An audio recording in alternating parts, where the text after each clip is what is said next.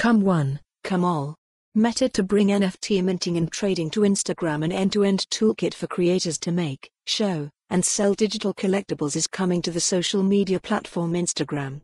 New social media platform Instagram is set to introduce a number of non-fungible token, NFT-related tools that will allow creators to mint, show and sell NFT''s. Instagram parent company Meta said on November 2 during its Creator Week 2022 event that the platform would allow its creators to make digital collectibles and sell them both on and off Instagram.